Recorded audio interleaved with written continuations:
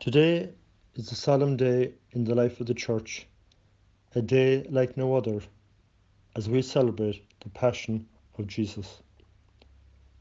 This is not the anniversary of Jesus as we would celebrate for those who have died.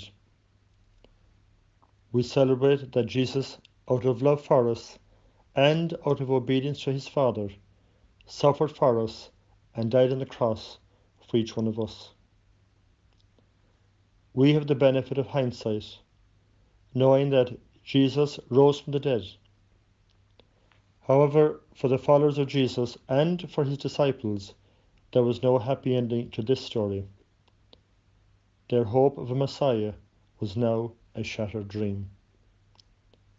The man who healed the sick, who performed many miracles, who raised Lazarus from the dead, couldn't save himself. He suffered the death of a common thief. So often we see the symbol of the cross as a symbol of sorrow and sadness.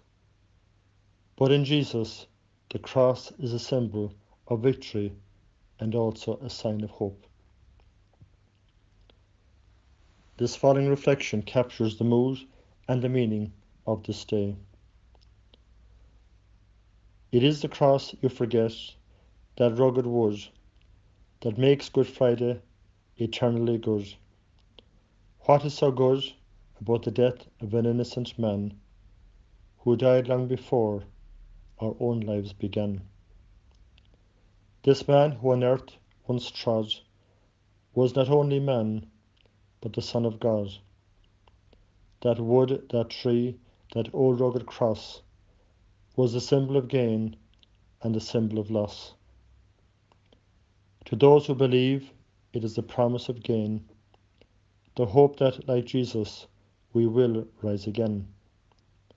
But for skeptic and doubter, the meaning is loss, an eternal gulf which no one can cross.